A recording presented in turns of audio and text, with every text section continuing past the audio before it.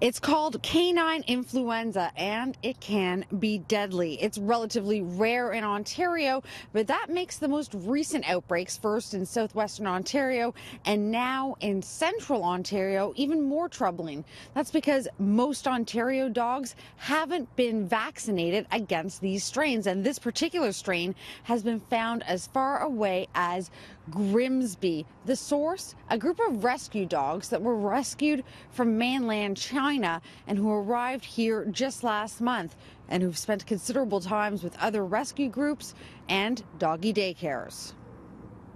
When the dogs arrive at the airport, and I think this is a surprise to a lot of people, they are not checked over. Nicole Tryon was volunteering with a rescue group when she was asked to pick up several dogs from Pearson on February 13th. But the flight volunteer literally just walks up to customs with the paperwork. They check it out. Yeah, it has its rabies vaccination. It has its international health certificate. You're good to go.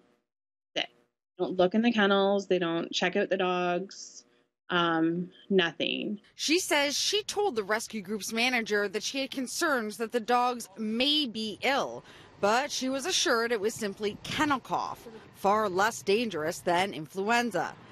But her dogs got sick too, and oral swabs revealed it was the potentially deadly virus. It's a serious concern for our dog population. There's not much human health concern that we're paying attention to it, but we're worried about our dogs because we've got a population of dogs in Ontario that doesn't have any immunity to it because they've never seen this virus before. It's believed that up to 100 dogs could be infected right now, the disease spreading quickly among rescue groups and doggy daycares. Well, we've had concerns about importation for quite a while. We know that when you move animals across large distances, you bring things with them.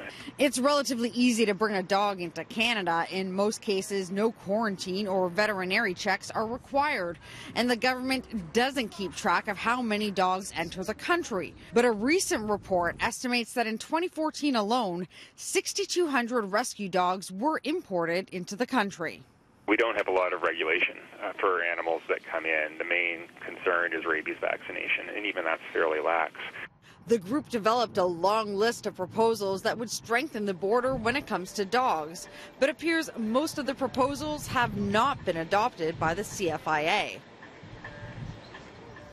So how do you protect your pup? Well, for starters, keep them away from sick dogs. And if you live in or are planning on visiting Grimsby, Orillia, Bracebridge, or Gravenhurst, you may want to talk to your veterinarian about getting your dog the H3N2 vaccine. We'll have all of this information on our website. That's citynews.ca.